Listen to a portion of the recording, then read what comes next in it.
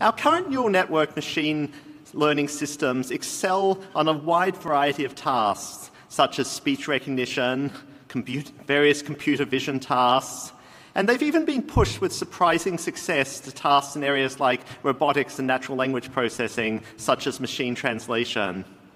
But nevertheless, by and large, these successes are in the same overall area, that the successes are in places where we have these kind of stimulus response tasks, that a stimulus comes in and we process it to recognize something or to translate it or whatever. And these are tasks that are intuitive or instinctive for humans. They aren't tasks that require careful, deliberate thinking.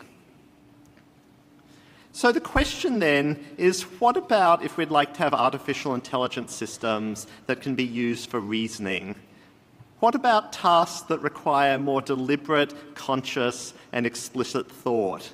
Arguably, in the early decades of AI, these were actually the kind of tasks that people thought about most. So those might be a reading comprehension task, but not one like some of our current question answering tasks, but instead ones like a middle school reading comprehension task, where you actually have to understand the interactions and relations between the characters and events.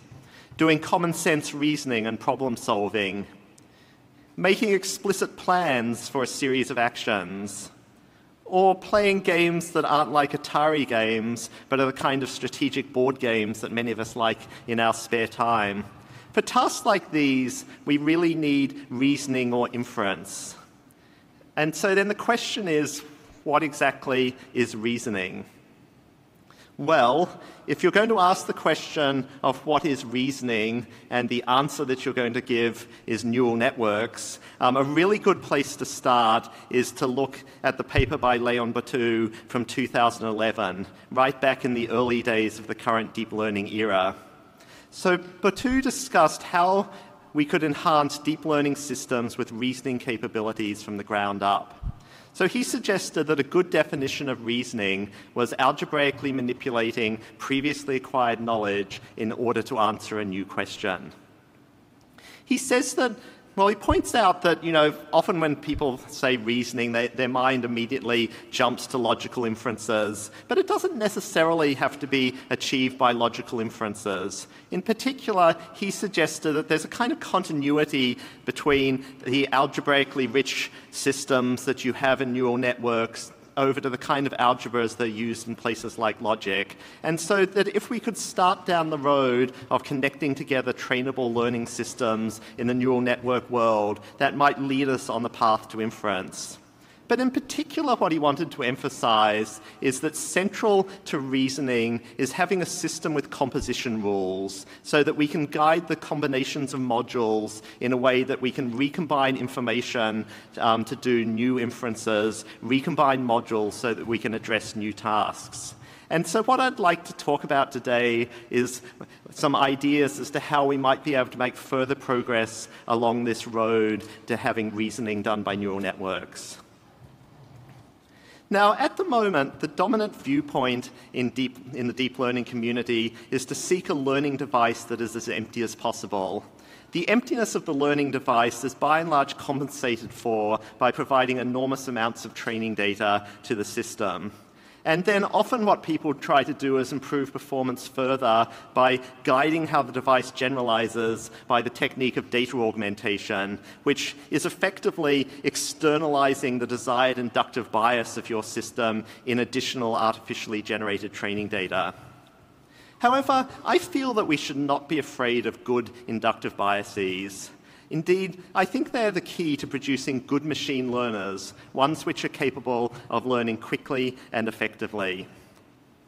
Indeed, if we look at what's been happening in deep learning, that I think most of the biggest breakthroughs in deep learning have come from building the right kind of inductive biases into models.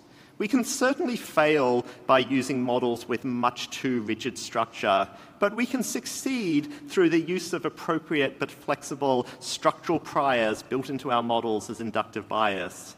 These successes include the early success of convolutional neural networks, the development of attention, and also the kind of sequential and vertical gating that's used in LSTM for get gates and highway networks, all very effective structural biases. In most of my early work in using deep learning, I was a strong proponent of tree-structured compositional models. I believe that they really give the right inductive bias for capturing the structure of human languages, but not only human languages. There are lots of other places as well and different problems where having a tree structure is a very natural and good inductive bias. And so these kind of models in the generic terms work so that they take two vectors, initially word vectors, and build up a vector representation for the phrase. And crucially, that vector representation for the phrase was represented in exactly the same space. And therefore, that means this computational unit could be applied recursively to build up structures for larger sentences. The result of this composition captures how languages have nested phrases where the sentence meaning of the whole can be derived by composing together the meanings of the parts. As in this sentiment analysis example, the sentence starts off negative, there are slow and repetitive parts, but then it turns positive, but it has just enough spice to keep it interesting. And the tree-structured model can understand this structure and understand that the whole sentiment for the sentence turns positive. Actually, what Leon Batu proposed was using exactly the same kind of tree RNN structure for reasoning. He proposed that the path to universal composition was an association model A that maps two representations into a new one of exactly the same type. And then that was augmented by a scoring module R, which is used to guide inference, the way in which you choose to combine together your initial axioms and your derived facts. And the result of using this kind of same composition module is that you would build up a proof tree. Now, on problems with unambiguous compositional structure, an inductive bias of tree structure really does win. And indeed, there are at least a couple of papers that have been presented at ICLEAR which shows that. So one of them is on computer language program translation, and a second one by Ed and colleagues who introduced me, looking at whether neural networks can understand logical entailment. These are clear formal problems with tree structure, and in both cases you got big advantages from using a tree-structured model over something with a simpler inductive bias. However, on the other hand, in my own field of natural language processing, it's proven really challenging to get sustained gains in NLP task performance from using tree-structured models. For various reasons, including the fact that tree-structured models are very GPU unfriendly compared to simpler models, but also because of their use of symbolic tree structure where you're making hard decisions, and the sensitivity to parse errors, which is very easy to make with natural languages, it's been hard to get gains. So in this work, I actually want to pursue a different path to how we might approach compositional reasoning. It's possible to have compositional reasoning without trees. One alternative is to use an attention model inside a sequential model.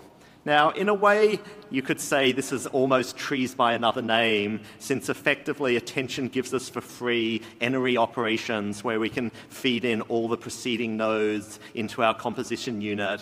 But we still get the advantage that we have now soft weights on the different preceding nodes to decide how much to use these auxiliary arguments, and so this is a more flexible and more easily optimizable setup.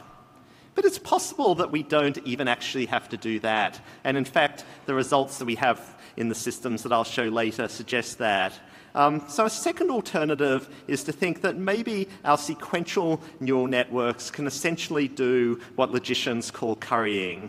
So it's an elementary observation of logics that if you have a multi-argument function, f of x, y, z, you can always transform it into another function, the curried function, where it takes one argument and then it returns a function which will take an argument and return yet another function which takes the third argument and then will give you your result.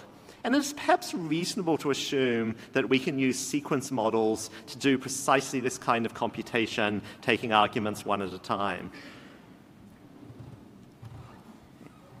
Okay, so what is our goal in this work? So in this work, Drew and my goal is then to say, well, at the moment, the vast majority of machine learning, it's building these big correlation engines where you're learning any kind of association between what's in the input data and the results that you want to assign. We'd like to have a different kind of neural network design where it explicitly has a structural prior that encourages compositional and transparent multi-step reasoning.